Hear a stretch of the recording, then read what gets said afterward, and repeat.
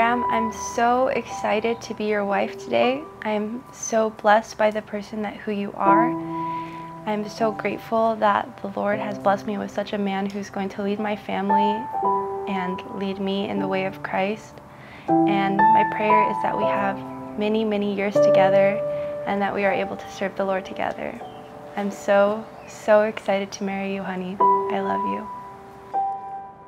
My dearest Juliette, from the day we met, God has been guiding us closer together and closer towards marriage. Every day, we fall deeper in love with both each other and with Christ.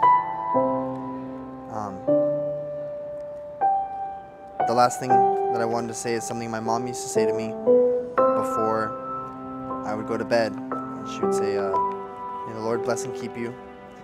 May the Lord make his face shine upon you and give you peace and rest.